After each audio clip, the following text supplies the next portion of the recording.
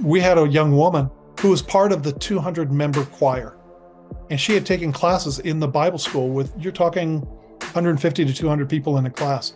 That young woman went out one night and put a gun to her head and killed herself. And I thought, in a church of over 10,000 people, how in the world did nobody know her? And how did she not know anybody? There are people who are waking up and saying, this is for real, that my faith is precious to me, and I need to find others on my same spiritual page. They're not content with just doing church anymore. They are very much aware that Matthew 25 talks about when Jesus returns, he says, to those who fed me, clothed me, watered me, took me in, visited me, those are the ones who will inherit the kingdom. And that's the body of Christ that he's looking for. It's a very practical body of Christ. He had told me in another visitation, you're going to see an underground economy develop in my body. And he said, you're going to hear of buying and selling, trading and bartering, giving and receiving. There's coming a time where the body of Christ is so connected to one another. He said, I want you to start a house church and a house church network. And I want you to structure it in such a way to facilitate the development of house churches around the world. What we're seeing is people who are hearing stories of heaven. We can almost taste it because it seems so real and seems so near. I think saved and unsaved alike can tell something is going on. Something is about to change.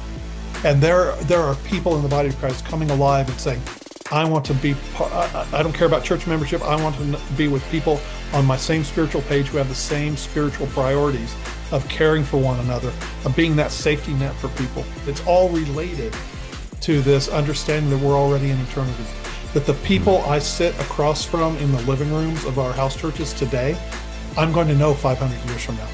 Yeah. You and I, still going to be friends, still going to know each other 500 years from now.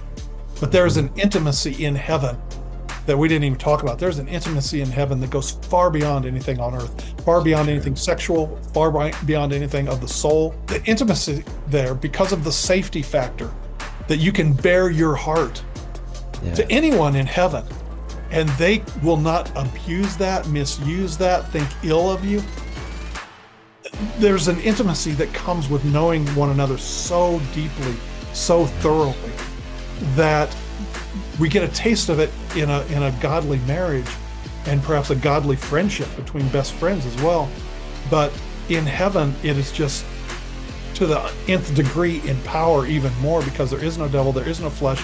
And when all those are gone and you can just open up and you can be 100% yourself, and it's all in Christ and all godly, it's an amazing thing, the intimacy in heaven.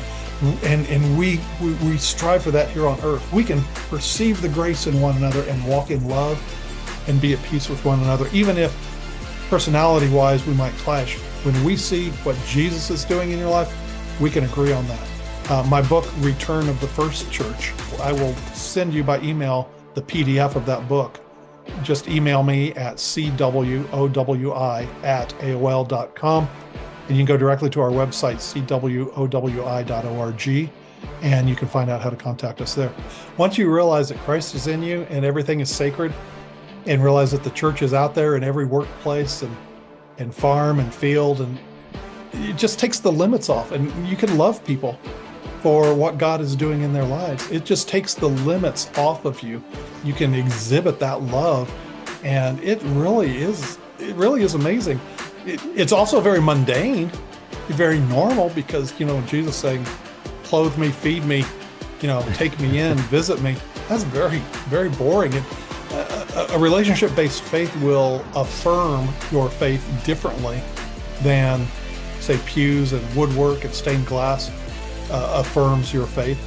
But once you make that adjustment and realize that these people you're going to know for all eternity, and they've got your back, you just can't go back. And what we do is, how they grew in the early church, we rotate homes, we rotate who leads, who hosts, and we rotate who leads. So when you're rotating each week, somebody else, a different host house when they're available, and take turns who leads that meeting, because it's not sermon oriented, then when you outgrow a home, you just multiply out. And you've got a core group of leaders that the Bible would call elders, but we don't put titles on them. The words of the New Testament, like bishop and deacon and apostle and all that, those were action words back then. An apostle is one who sent out, an evangelist is one who proclaims good news, a pastor is one who tends the sheep. Today we've turned them into labels, we've turned them into nouns. And that's hurt the body of Christ. Once we realize that Christ is in us and we just are all equal, but we just have different functions, your spiritual life levels out, becomes a walk of love, becomes challenging, but becomes very steady and healthy and balanced.